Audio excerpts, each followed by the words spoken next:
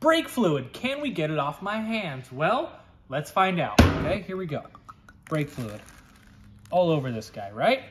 Kind of hard to see. I understand that it's clear, but you can see it all over the hand. Let's use our hand cleaner to take it off. It's a fake hand and it's hard to see the brake fluid on there, but with all the videos we've been doing lately, I'm really trying to save my skin and I'm not trying to die of skin cancer. So here we go. I'm using the fake hand and our all-natural soap to show you guys, if you're working with brake fluid and all types of automotive chemicals, that our hand cleaners will do the trick for you. So check it out. Now, I know it's hard to see, but listen closely, as this is where the term squeaky clean came from. Squeaky clean, baby.